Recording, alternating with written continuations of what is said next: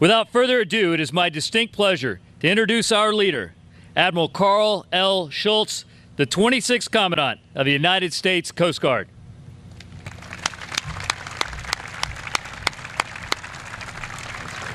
All right, let's do it. Well, good morning. Thank you, Master Chief Vander Hayden, for that kind introduction. And thank you all for joining me to talk about our Coast Guard.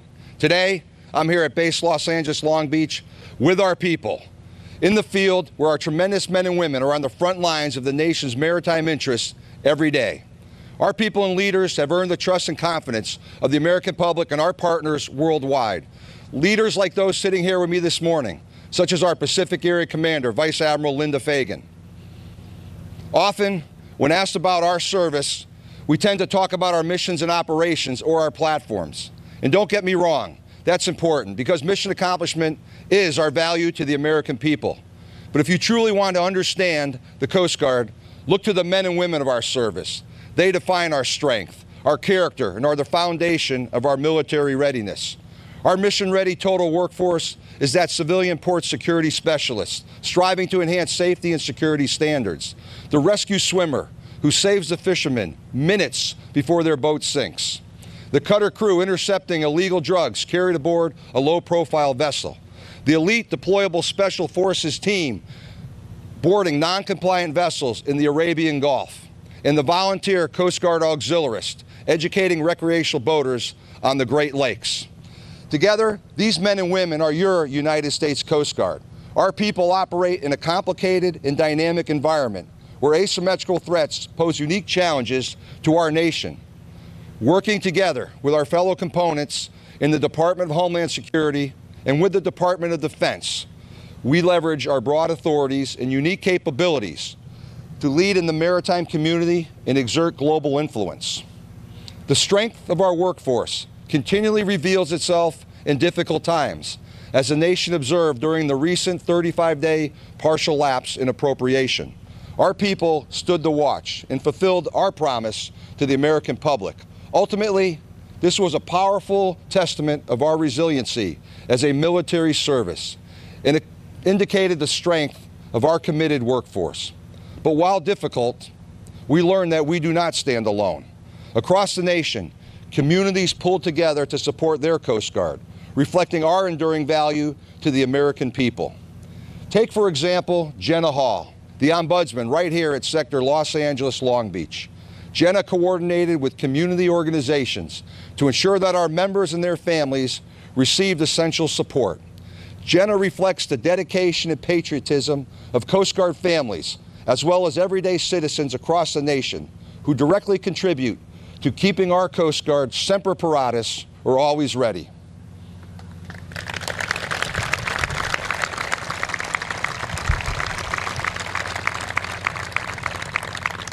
Thanks to the backing of our Department of Homeland Security Secretary, the Honorable Kirstjen Nielsen, as well as the support of this administration and the United States Congress, the recent funding provided in the 2019 appropriations and that requested for 2020 helps ensure our Coast Guard men and women remain forward-leaning.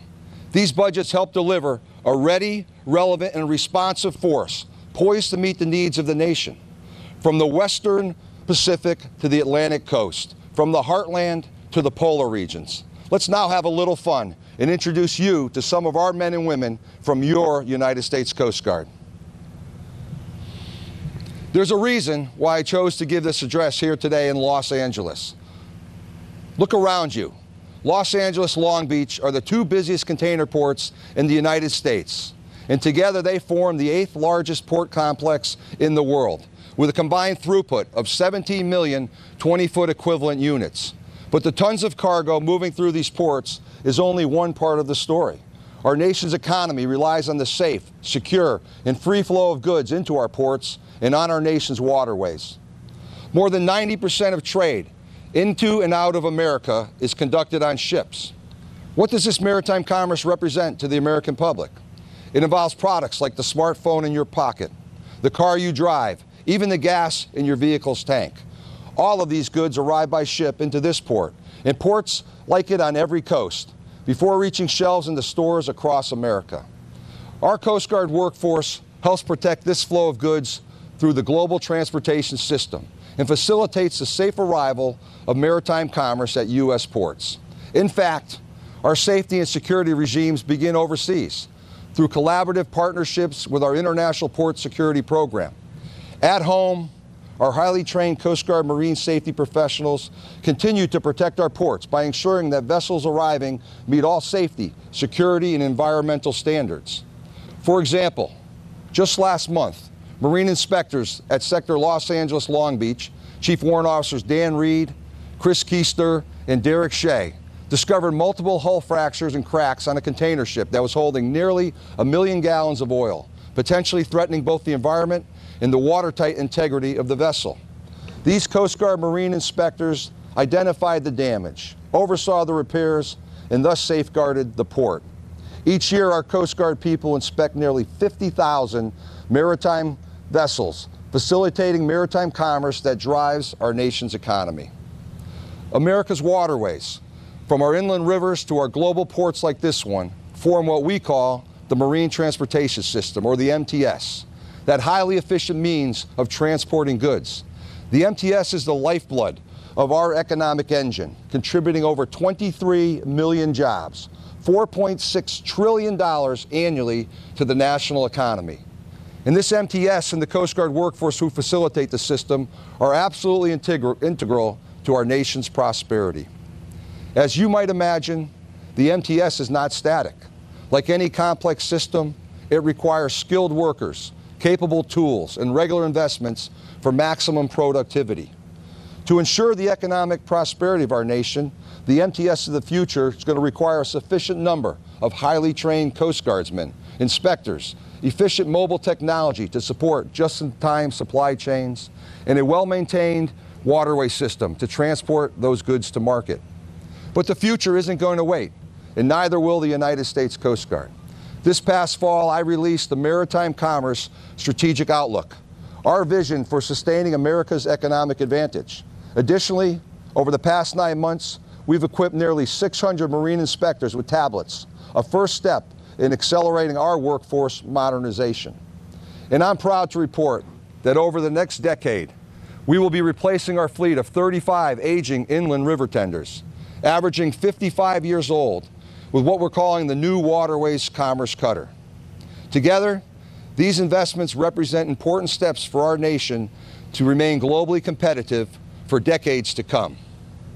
However, our work in the MTS grows more challenging each and every year, while the nation's transportation infrastructure continues to deteriorate.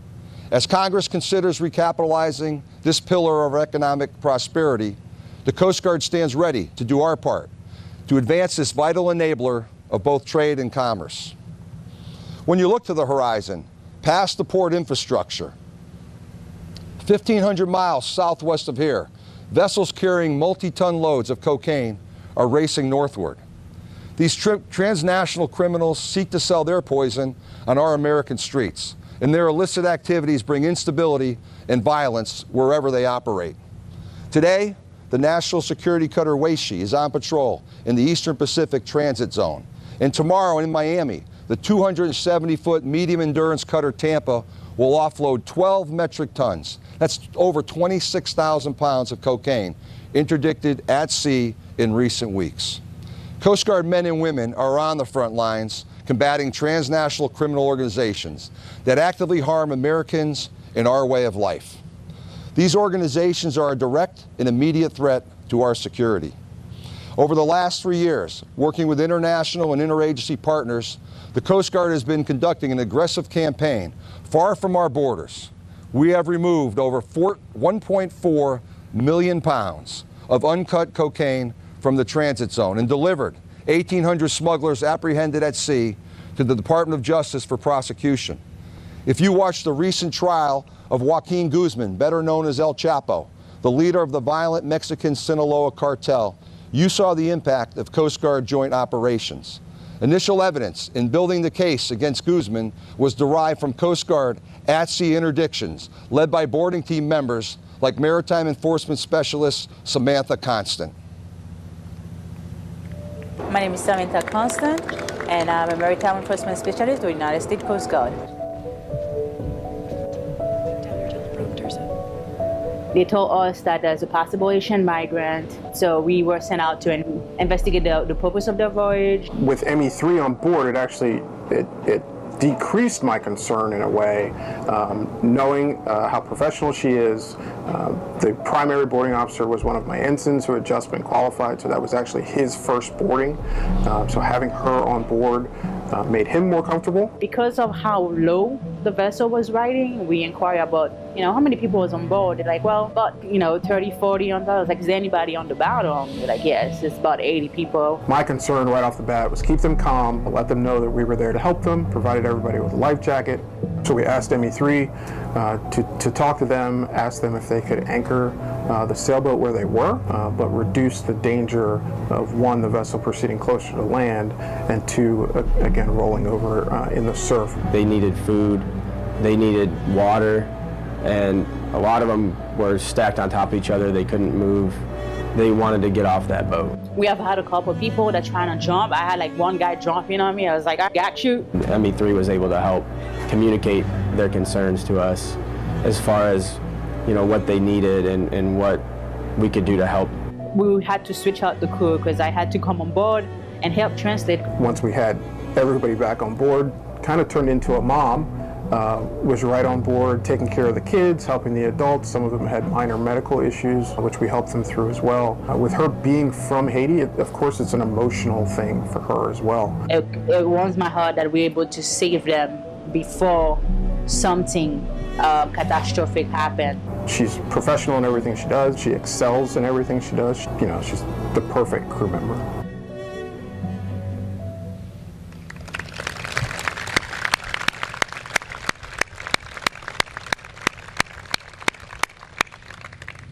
Petty Officer Constance's story is a mere glimpse of one coastie from one cutter on one single patrol. But her dedication and responsiveness represents our entire workforce. Today, Samantha serves on one of our medium endurance cutters, some of which are more than 50 years old. But soon, she'll be able to go back to sea on a new offshore patrol cutter, what we call the OPC, which will be exponentially more capable and accommodating to our mixed gender crews. Today, the OPC and polar security cutters are our top investment priorities. This next generation surface capability, beginning with OPC Argus, is already under construction. The OPC program of record is set to deliver 25 hulls, and that fleet will eventually comprise over 70% of our offshore presence. In the future, Petty Officer Constant and her shipmates will be able to be more effective responding to the nation's 21st century threats. And that future starts right here in Los Angeles, Long Beach, where we will home port our first two offshore patrol cutters beginning in 2021. And for that, I am truly very excited.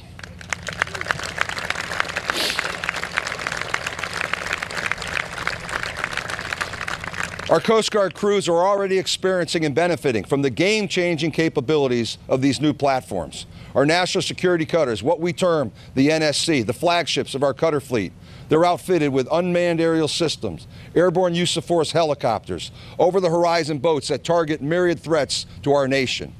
Earlier this year, the 132-person crew of National Security Cutter Stratton deployed for 104 days, conducting operations from the Bering Sea in the north to off the coast of Colombia, South America.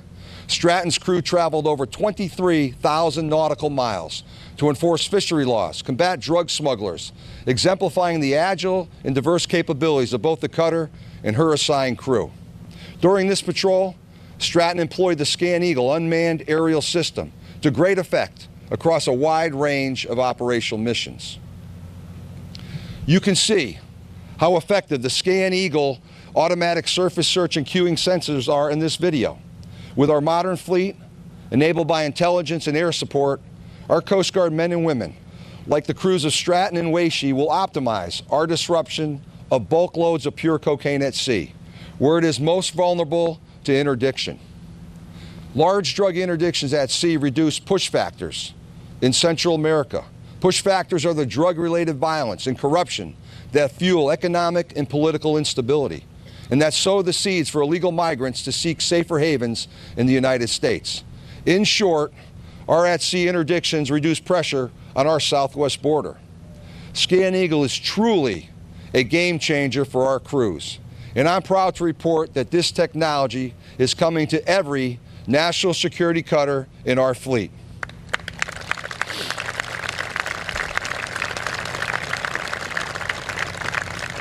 But, and there's always a but, not quickly enough. I'd like to accelerate the fielding of this technology, doubling the delivery schedule of this key enabler from 2 to 4 systems per year. At that rate, by the end of my tenure as Commandant, we will field full Scan Eagle capability across our entire national security cutter fleet. Additionally, we will work aggressively to ensure each of our offshore patrol cutters sails from the shipyard equipped with this same UAS technology.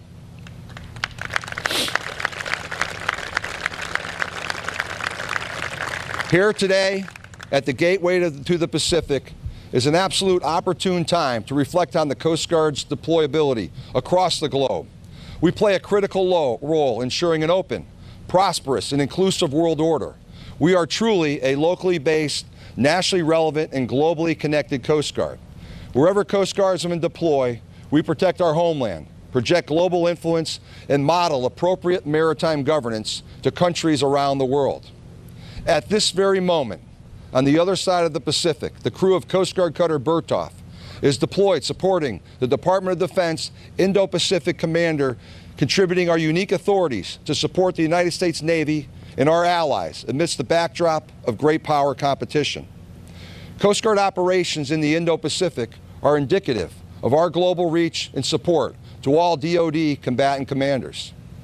On the Arabian Gulf, 300 Coast Guard men and women operate 6 island-class patrol boats that protect essential and key maritime approaches and infrastructure, while our training teams bolster interoperability and build partner nation capacity in support of U.S. Central Command.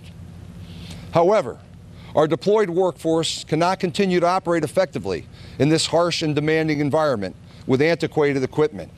Thanks to the support of Congress and the administration, 4 new fast response cutters have been funded, and upon arrival in the CENTCOM theater will provide even more capability as they conduct regional maritime security operations.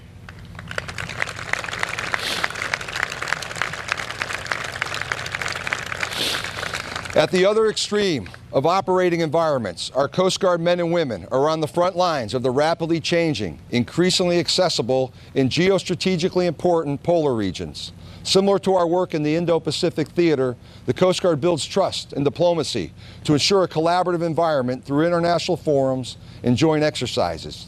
The Arctic and Antarctic hold vast resources, and aspiring near-peer competitors such as China and Russia are expanding their icebreaker fleets as well as their bases, access, and influence. My greatest concern for these regions lies with America's very limited icebreaking fleet. Currently, our nation has only 2 operational icebreakers, 1 medium and 1 heavy. And our heavy icebreaker, the Polar Star, is 43 years old and well past her service life. Having recently returned from Operation Deep Freeze in the Antarctic, the most remote and unforgiving environment on the planet, Polar Star's crew successfully broke through dozens of miles of ice to resupply our American colleagues and international partners at the McMurdo Station, the logistical hub of the U.S. Antarctic program. Without this American presence on the continent, we cede future influence in the region. In the polar regions, presence absolutely equals influence. However, our presence is increasingly harder to maintain with each passing year. In the midst of her successful deployment, the Polar Star broke her centerline SAF shield due to the stress of ice operations, allowing water to enter the ship. I want to commend the dedication and tenacity of her assigned crew. Hundreds of miles from the nearest safe port, a joint Coast Guard and Navy dive team braved the icy ocean to apply a patch that slowed the flooding. Meanwhile, engineers, immersed in 30-degree bilge water, using special tools fabricated on board the ship, successfully repaired their own ship. Every year, I observe this type of innovation and dedication to mission excellence from the men and women aboard Polar Star. That is why our Polar Security Cutter Acquisition Program is so critical to our national security and our prosperity in the high latitudes. This is not lost on the administration and the United States Congress. who provided the remaining $675 million to fully fund the first Polar Security Cutter and provided the initial long lead materials for the second Polar Security Cutter. As we build these new breakers, I will continue to advocate for what I call the 6-3-1 approach. We need 6 icebreakers, at least 3 of which must be Polar Security Cutters. And today I'm proud to say we will award the construction contract this spring for the first one.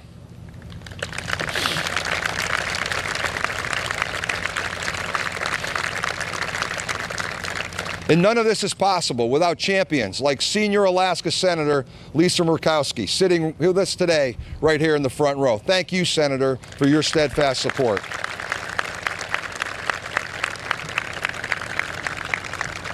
However, the Polar Security Cutters are only one part of a larger strategy. Senator Murkowski knows better than anyone that the Arctic landscape has changed. It has become more competitive between nations vying for influence and resources. This change necessitates fresh thinking as an Arctic nation, and we must double down on our leadership in this developing region. That's why today we are poised to release an essential update to our Arctic strategic outlook. While deployed globally, as we've just discussed, our highly adaptable Coast Guard men and women stand ready to respond in the homeland for both daily operations and crises. As many of you here today can appreciate, man-made and natural disasters alike require innovative and effective crisis response. When recent hurricanes devastated American communities, the Coast Guard was there as the nation's first maritime first responder. You saw us on scene across disasters in the Caribbean, the Pacific, and the Gulf, and along the Atlantic seaboard, saving over 13,000 lives. There were many unsung Coast Guard heroes. Today, we're going to hear from a very special Coast Guard pilot. This is a special place. This is hallowed ground we're on. These are hallowed skies above us.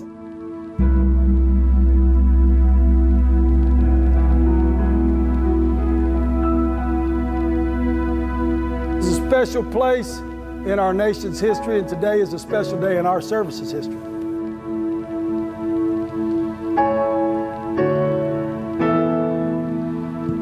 We are a product of the people that came before us, and I wouldn't be sitting here today to receive this award if, the Tuskegee Airmen didn't exist.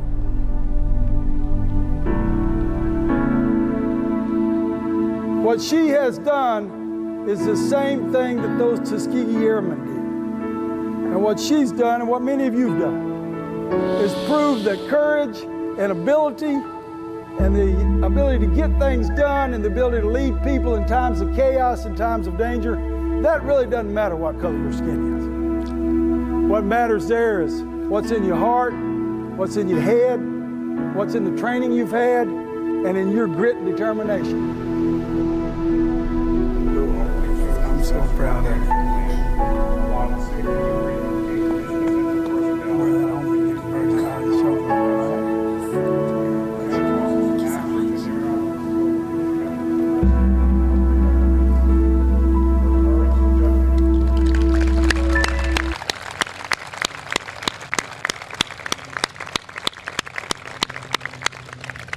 You note I'm cautious I didn't say we came to Los Angeles for the weather.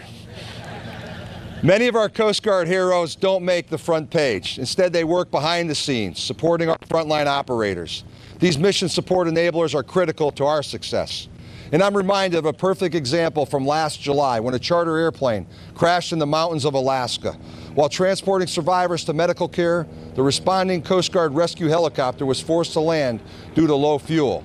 Back in Ketchikan, the support team quickly sprang into action. Chief Machinery Technician Graham Edwards, Mr. Dennis Diamond, and Mr. John Von Essen rapidly engineered a custom portable fuel transfer kit for a second helicopter. And as they prepared the kit, storekeepers Isaac Castruda and Seth Mason expeditiously sourced local materials, while electronics technician Michael Leska coordinated on-scene training for the flight crews to operate that equipment. Every operational success in the Coast Guard has its foundation in the vital work of our mission support workforce. And in this case, 11 plane crash survivors were brought home safely to their loved ones due to the unified efforts of our crews in Alaska.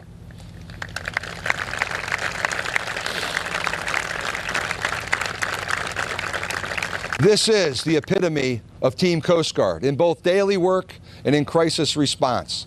Our people take warranted risk, act decisively, and develop solutions to answer the nation's call for Coast Guard services. The spirit of innovation demonstrated by our shipmates in Alaska reflects 228 years of Coast Guard history. As Secretary Nielsen said Monday at her State of the Homeland Security address, we must anticipate, adapt, and respond quickly across our mission sets. For while the solutions to many of our readiness challenges lie in the need for additional resources, we must also continue to innovate. One recent example comes from our 2018 Annual Innovation Awards. Lieutenant Nathan Shakespeare and auxiliarist David Hoffman created a mobile app that optimized rescue operations during Hurricane Harvey. We continue to improve upon this platform, so when the next hurricane hits, our response posture will be enhanced. We will be Semper Paratus. Now, we must extend that innovative spirit to the cyber domain. When you look around at this port, you clearly see the cranes, the containers, the ships, the physical infrastructure of our maritime transportation system. Cyber is the spinal cord of this vital system, and we must protect it from increasingly present and challenging threats. That's why today, the Coast Guard has 300 service members supporting U.S. Cyber Command and Department of Homeland Security cyber operations, defending cyberspace, enabling operations, and protecting infrastructure. Underlying everything we do, from our response to hurricanes to countering criminal networks, there is an ongoing technological revolution. Technology has created opportunities for efficiencies, but it has also created vulnerabilities. As a law enforcement agency, a member of the national intelligence community, and as an armed service, Coast Guard men and women are positioned to meet the rising challenges found in this domain. In fact, right here at Sector Los Angeles Long Beach, we have the Coast Guard's first port security cyber specialist, Chris Regan, who has the unique role of sharing maritime cyber threat intelligence with local, state, federal, and private sector partners. Within DHS's cybersecurity framework, Coast Guard men and women, alongside the interagency, assess risks, identify threats, and respond to attacks on our nation's critical infrastructure, not just the MTS. During the recent 2018 midterm elections, intelligence specialist Chief Bauerlein utilized his expertise to improve the cybersecurity of local and state election systems. In the military, our people define our service. They are more than mere employees. The key to the Coast Guard's success has always been our diverse workforce. To recruit, develop, and retain today's incredibly talented American youth in our all-volunteer military force, we must continually adapt to maintain our competitive edge. I want the Coast Guard to be an employer of choice. To achieve this, my top priority as Commandant is service readiness. As I mentioned earlier, increasing global complexities, the crescendoing demand for Coast Guard services necessitates the best people, the best tools, and our best performance. This begins and ends with our people, but real change requires new ways of thinking. We must make a difference today for the Coast Guard of tomorrow. And I'm committed to delivering real change to address important issues to our members, like child care accessibility, affordable housing, and talent management initiatives to infuse better flexibility and permeability within our ranks. We must apply this thinking across the full spectrum of personnel support systems and bring the best ideas to bear in an expedient fashion. Shortly after becoming Commandant, I established the Personnel Readiness Task Force, a full-time team of 7 active duty, reserve, and civilian members led by our Vice Commandant, Admiral Charlie Ray. The task force is charged with turning ideas into actionable changes that better our Coast Guard workforce. One area for improvement and continual focus is our inclusivity. All of these changes ring hollow if we are not a fully inclusive service. That's why 25 years ago in April, the Coast Guard developed and codified our core values: honor, respect, devotion to duty. To be a service that embodies these lofty ideals, they must be more than just words. They must be our call for action. My vision for the Coast Guard is that every member of our team has the right and the expectation to come to a safe workplace, to be part of a service that values them as an individual, that is free from threats and discrimination, and that is absolutely committed to each member's success and that of their families. We are accelerating our Field Inform initiatives to drive organizational change. Last year, we commissioned a women's retention study to understand why the Coast Guard retains women at a disproportionately lower rate than men, and to help identify areas for improvement. The results of this study will be publicly released next week. Our Personal Readiness Task Force has been directed to identify immediate opportunities to implement the study's recommendations. We've heard the voices of our Coast Guard women that are committed to both their careers and their families. And today, I'm proud to announce a new policy that'll utilize surge staffing from our Coast Guard Reserve Corps to backfill members on convalescent and caregiving leave, including new parents.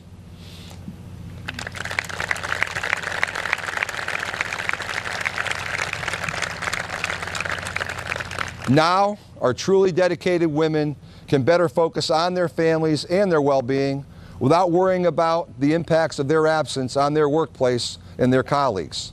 Building on the success of the Women's Retention Study, I'm pleased to announce that the Coast Guard will undertake a similar holistic retention study for underrepresented minorities beginning this spring.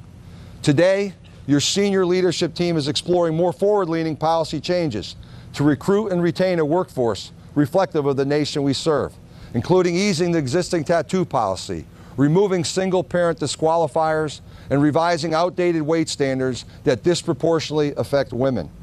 These actions are the first steps in a dedicated campaign to identify barriers to inclusion and to help frame solutions that challenge the status quo. They're small ripples that will lead to a groundswell of cultural change. Join me in building this tidal wave to ensure all of our members are respected, all of our members are empowered, and all of our members are included.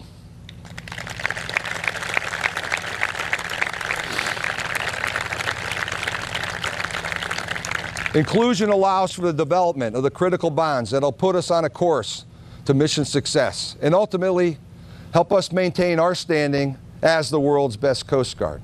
Similarly, we must align our governance to allow our members of our workforce, all of our members, to fully contribute their talents with today's increasing demand for Coast Guard services. Our Reserve Force, manned by dedicated Americans from across the nation, is a key element of our operational success, which is why we're shifting government and governance of our reserve program directly under our commandant for operations. And with the support of the President's budget, we are increasing our reserve training. Not only that, but I'm proud to announce that the budget carves out $2.7 million for tuition assistance for our reservists. The first time in recent years, we will fund reserve requests for tuition assistance without the requirement to be on active duty.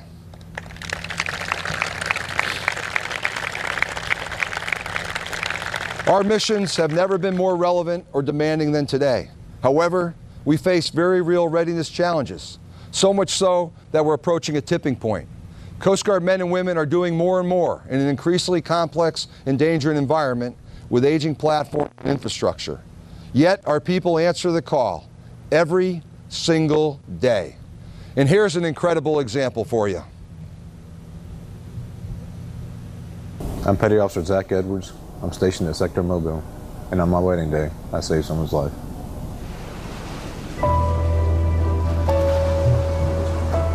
The day was perfect. It was beautiful out. Just a beautiful day. After the wedding, my wife and I were taking pictures, and someone kind of came up and said, "Hey, this guy's having a hard time getting in." We look out there, and as we look out, we notice that he's drifting further out and that he's struggling a little bit to come back. We both looked at each other, and immediately she said, "Go get him." He was saying, I can't breathe," as the waves crashed over him. But once I got to him, I was kind of relieved. As long as I had him in my arms, I knew, things were going to be okay. I just kind of looked around and got scared and thought the worst, in a way. As I looked down the beach, there's first responders coming to help and assist, and they come right at the perfect time, and they were able to get everybody back to shore safely. Then whenever I saw him coming up out of the water, all I could think is to rush to him and grab him. Being a Coast Guardsman means sometimes you have to put others in front of self.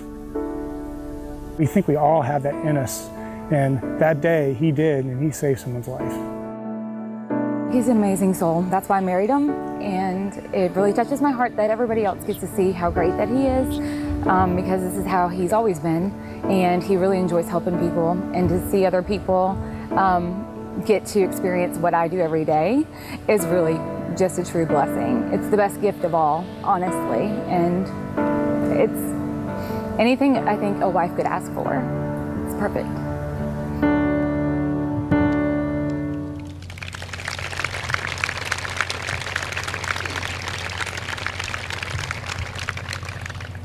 How about that? It's my responsibility, my moral obligation to ensure extraordinary Coast Guardsmen like Petty Officer Edwards have the necessary tools, not just to do their jobs, but to excel.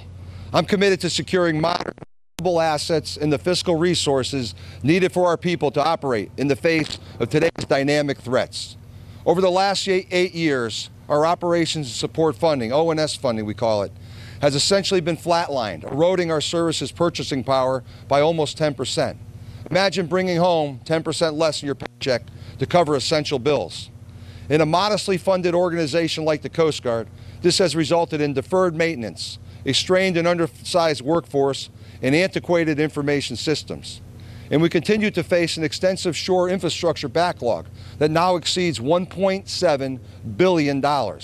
That's particularly problematic for an organization with facilities spread far and wide across the nation. In addition to our backlog, we also need to build modern infrastructure to support homeporting our newest assets, including polar security and offshore patrol cutters, and provide our people with the facilities they deserve. Looking to the future, the key is stable and predictable funding for our acquisition programs in order to continue to meet delivery milestones. Once in the fleet, our modern and capable and interoperable cutters serve a critical role safeguarding our nation.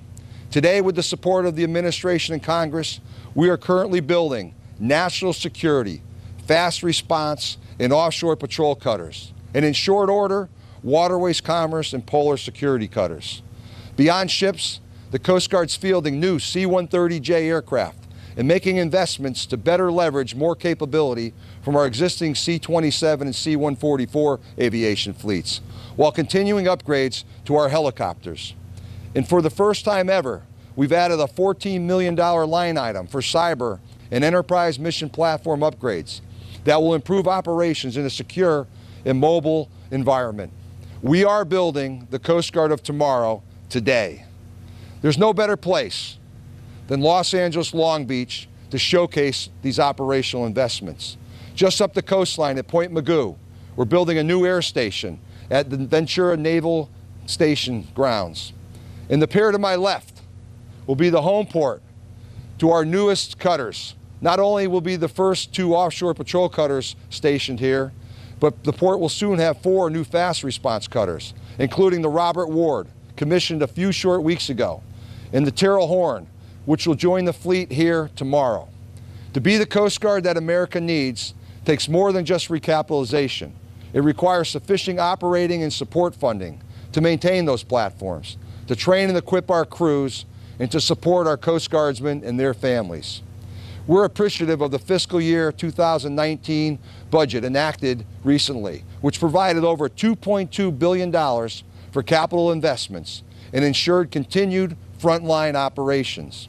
I'm also thankful for the President's proposed fiscal 2020 budget requests, which will sustain our service.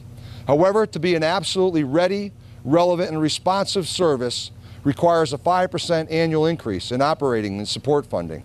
As Congress makes tough final decisions and looks to the best ways to spend the nation's precious resources, there's not a better return on investment in government than your United States Coast Guard.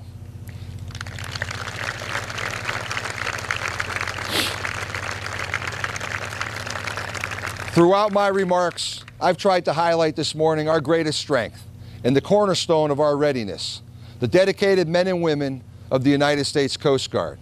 As I look to the future, I am absolutely tremendously optimistic the Coast Guard will remain strong, adaptive, and resilient to the challenges ahead. That optimism and enthusiasm is founded on almost 36 years of personal experiences with our people. Our people have never been more talented or more capable than they are today. Our Coast Guard men and women are united by a shared commitment and an eagerness to serve, to demonstrate skill and courage so that America's Coast Guard will remain semper paratus, always ready to meet the challenges confronting our nation today and tomorrow. Thank you. God bless the United States of America and the United States Coast Guard. Thank you.